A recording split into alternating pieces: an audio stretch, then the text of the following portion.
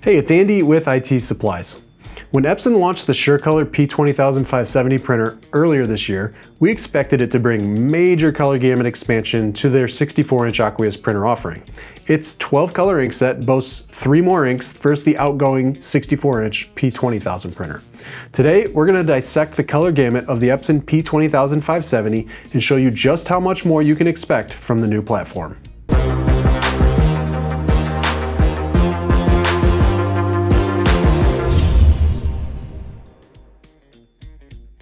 For 8 years, the Epson P20000 was the pinnacle of Aqueous print production. It offered blazing print speeds and 200-year archival inks. So how do you improve on the best production Aqueous printer in the market? When Epson launched the SureColor P20570, they looked to push the envelope on print quality in true Epson fashion. To do this, they took the 9-color ink set of the P20000 and they looked for how to extend the reaches of the gamut so that customers could print colors that were previously unobtainable.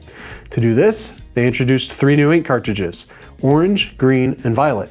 These dedicated channels won't make every print look better, but it expands what is possible. For customers that couldn't previously hit a neon orange logo, now they can.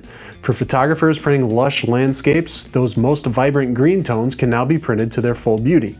In fact, the new P20570 will now reach 99% of the Pantone coded color guide. The best way to see the difference between the color gamut of the P20000 and the P20570 is with the software called ColorThink Pro. For this, I'll send it to our expert color consultant, Jim Mamihi, for a comparison. Hello, this is Jim Mamihi from IT Supplies.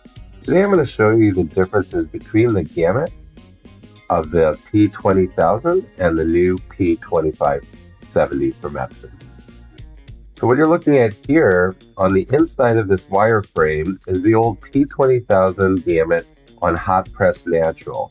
And as you can see, as I move this around, the new printer has just a much larger gamut, particularly in your greens, oranges, yellows, etc. Like you could even see some highlight blues and purples as well. And then back here on this side, due to the violet ink, you can see an extended gamut range here also.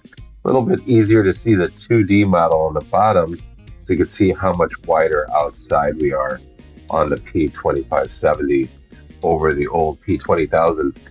I'll also show you premium luster as well. So you can see here, the premium luster following suit the same way. We're seeing pretty much an extended gamut all the way around the color wheel here. So very large gamut. Let's take a look at some of the percentages here. So if I take a look at the actual gamut volume, you'll see that the P20000 is 468,000 cubic units.